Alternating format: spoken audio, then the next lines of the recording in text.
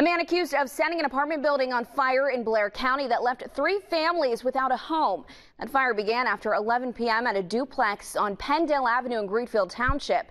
Bryan Flickinger told police he was smoking outside when he dropped the cigarette into a storage shed, igniting the blaze.